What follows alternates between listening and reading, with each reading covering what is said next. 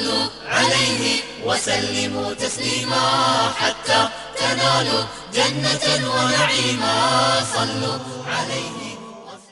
Amandla Johnson. Amandla is from Cage, UK. He is the communications officer.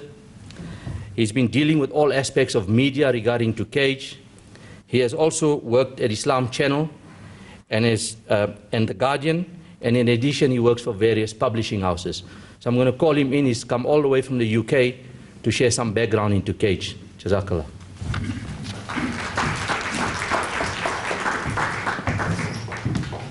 Thank you very much. The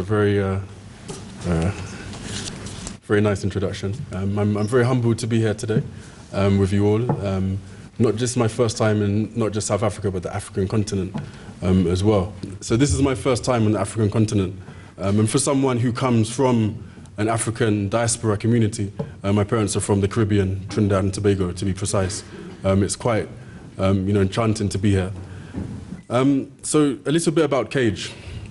Cage was founded around 10 years ago in response to the fact that many families in a part of London realized their sons, their loved ones, had been taken away to a hideous place in the Caribbean, not on a beach or somewhere nice, but in the prison cells of Guantanamo on Cuba.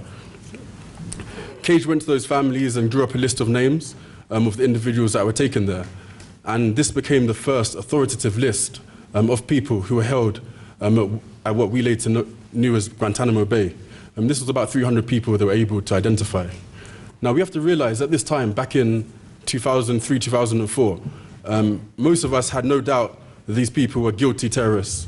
The narrative at that time was that these people had been in Afghanistan, they were a part of Al-Qaeda, they had done wrong and they should be locked up. But look where we are now.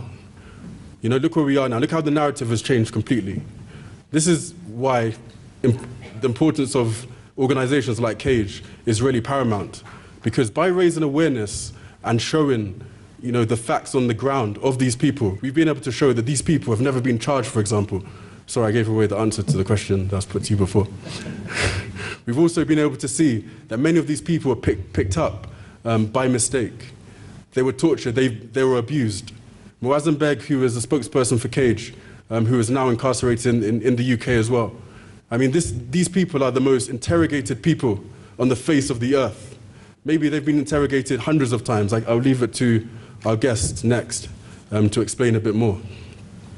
But by raising awareness of these issues, we also raised awareness of the nature of America, of Britain, of countries who time and time again lecture us condescendingly about their values and about what they can bring to the world: democracy, freedom, liberty, all of these things. And what we actually revealed was that these countries have been part and parcel of a global web of abuse. And unfortunately, this web of abuse has taken in some countries on the African continent as well, which is obviously one of the reasons why we have set up. Whether it be in Kenya, whether it be in Ethiopia, or whether it be in Mali as well. African countries, unfortunately, are also complicit in this. To give you some more information, Cage was the first organization, actually, to discover around 100 black sites across the world, in places such as Poland, as far away as Thailand, and also in Africa as well. We're also the first organization to shine a light on British complicity in torture, so British Secret Services helping other countries, America especially, in the torture, rendition, the kidnapping and abuse of people around the world.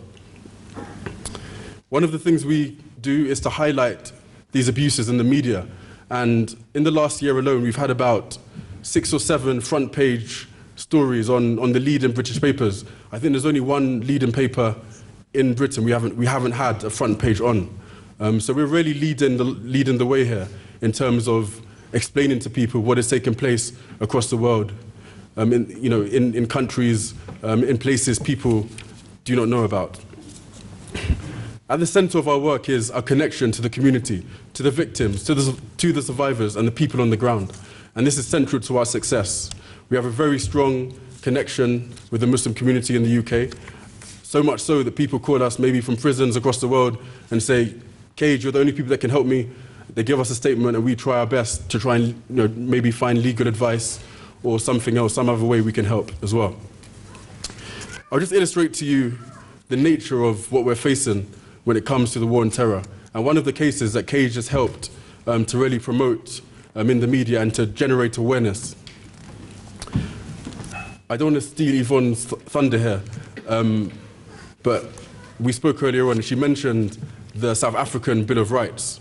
And one of the rights enshrined in that document is the right to not have your citizenship taken away. Now, a young man of Somali heritage in the UK, a British citizen, he was harassed by the security services in the UK.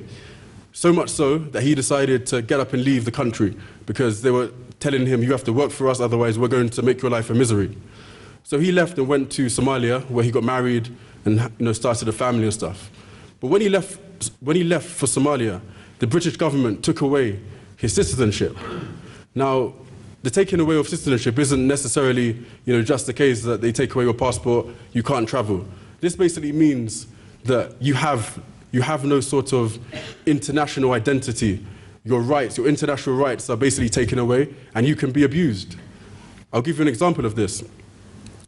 Two Britons traveled to Somalia and had their citizenships taken away. They were later killed by American drone strikes. So this is actually quite a grave thing that can happen to someone. This young man was then snatched from Somalia, taken to Djibouti, and from there he was then kidnapped by Americans and taken to the States, where he is now waiting for trial. So we have a global web of abuse taking place, and hopefully, inshallah, by us having a presence on the continent, we can uncover some more of these abuses and shine a light on them. I want to end just by talking a little bit about Muazzam Beg. I'm sure many of you know Muazzam Beg, one of the few former Guantanamo detainees to write about his experience. We're very fortunate to have another one with us today. Muazzam Beg, as I said, is one of the most interrogated men in the world, but yet the British government had the audacity to try and take him in and to try and accuse him of involvement in, they say terrorism and all this sort of stuff. We have to understand that Muazzam Beg was one of the few people on the face of the earth that was willing to speak out against the abuses, against the governments. He was fearless in his speaking out, and he would not mince his words, as we say in the UK. For this reason, this landed him in trouble, and so we await his trial next month. To give you an idea of the attempts by the British government to shut him up, they've told every newspaper in the UK that they cannot report on anything to do with Muazzam Beg at the moment. So Muazzam Beg was denied bail. Newspapers weren't even allowed to report that actually took place. They've tried so hard to shut him up.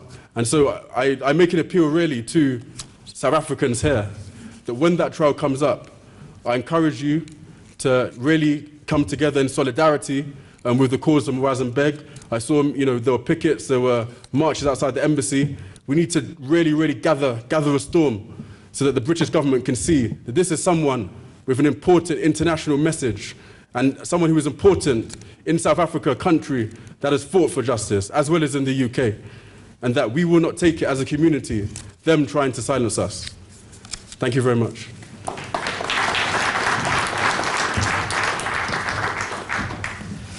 Thank you, Amandla. While I'm also at that, just to share with you, normally at events like these, we say to switch your phones off. But I think tonight you can tweet about Cage Africa's launch. Hashtag Cage Africa, so Facebook, WhatsApp, Twitter, please go for it. صلوا عليه وسلموا تسليما حتى تنالوا جنة ونعيما صلوا عليه